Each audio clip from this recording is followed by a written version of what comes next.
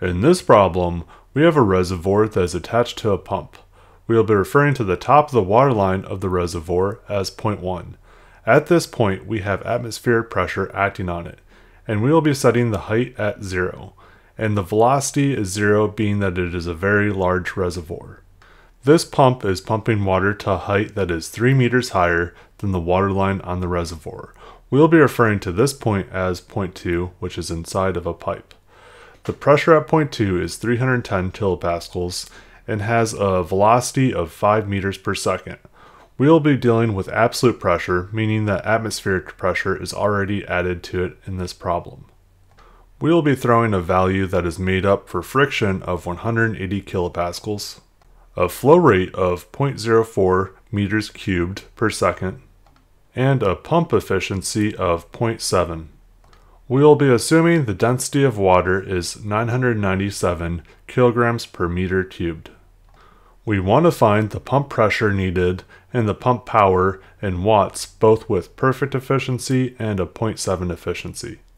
To solve this problem, we'll be using a variant of the Bernoulli equation that takes into account if there is a pump, a turbine, and friction in the problem. Recall that the Bernoulli equation only works for an ideal fluid. The Bernoulli equation is simply adding up the pressure energy plus the potential energy plus the kinetic energy to get the total energy in the fluid at a given point. In the new version of this equation, the pumping energy is added to the first side of the equation, being that the pump is adding the energy to the fluid before it reaches point 2.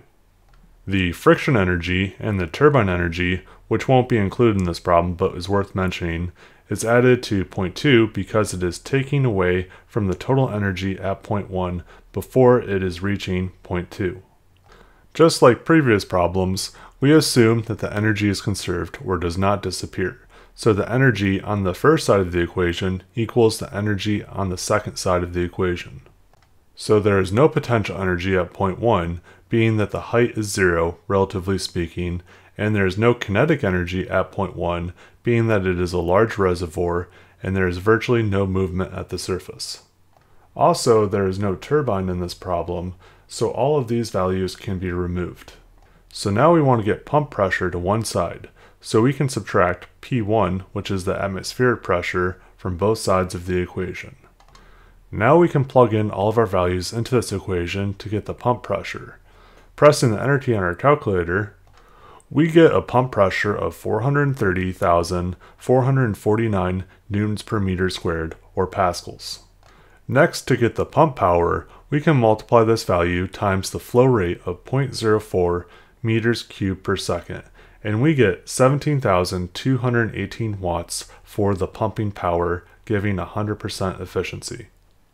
We unfortunately don't live in a perfect world, so some energy is lost, so we must divide by the efficiency of the pump to get 24,597 watts of power needed to run this pump.